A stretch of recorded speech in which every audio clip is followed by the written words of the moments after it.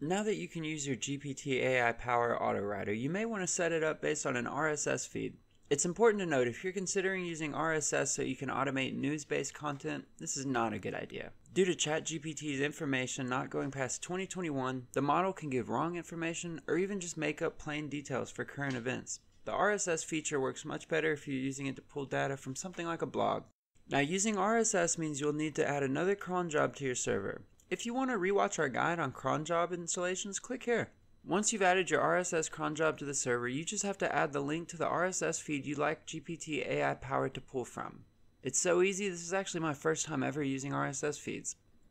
So here I copy and pasted an RSS for a podcast, Colin and Samir. You can add as many RSS feeds as you like, up to 100.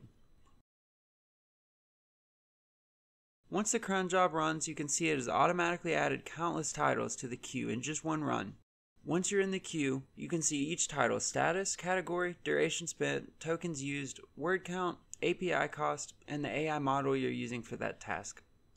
If you enjoy GPT AI Power's Autowriter, you'll probably love the new update for Google Sheets. Click here to learn how to set that up now.